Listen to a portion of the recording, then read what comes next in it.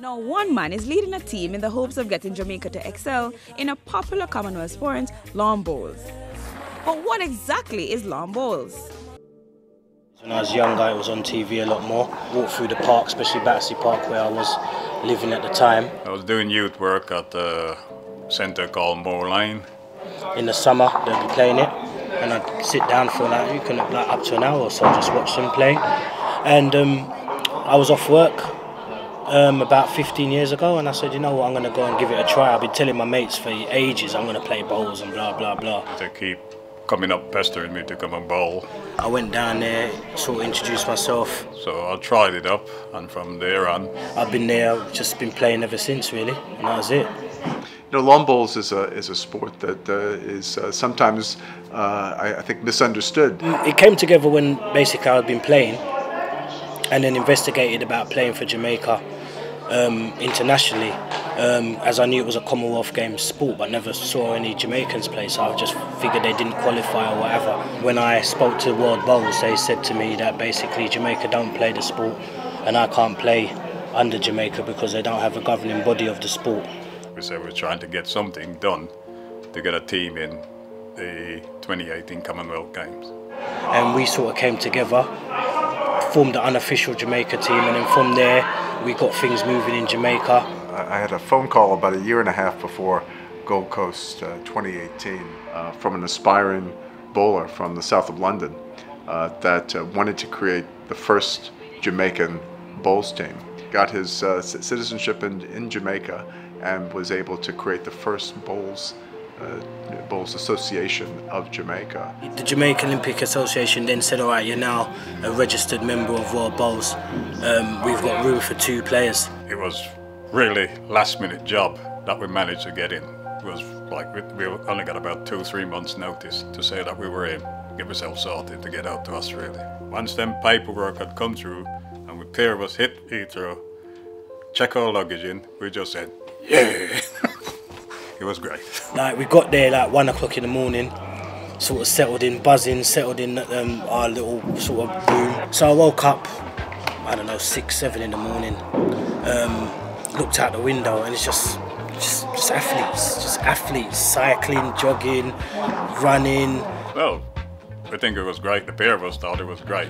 It's a shame. We thought there would have been a bit more of us, but to say, let's start slow and then move on. What I looked forward to once I sort of knew I was definitely going was the opening ceremony. You come down and you got all the countries wearing, either some of the countries, mainly most of the African ones, wearing like traditional clothing. Other countries just wearing their colours, and you just got coaches buzzing.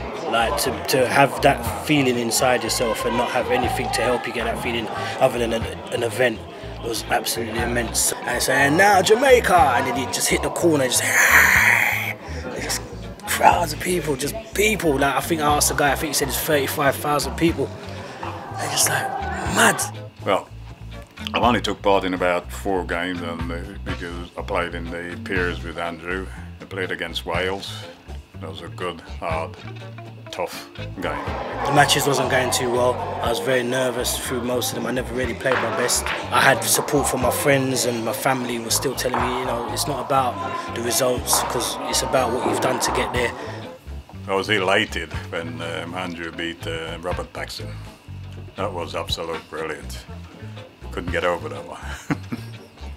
So I'm playing Robert Paxton in the morning, England #1, top 3 in the world, and I just like, you know, just play. I was on 19, I think, and he was on about 16, and then I had two bowls right either side of the jack, so I'm holding 2, so that's the game.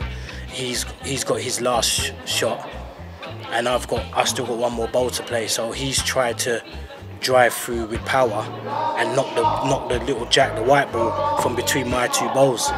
And instead of him hitting the jack, he's found the gap and gone through and missed everything. So I don't have to play my last one because he's got no more, and that's it, 21. And I just went mad. You have the usual suspects. You have some of the top performers in the world in many of the sports that are practiced at the Commonwealth Games.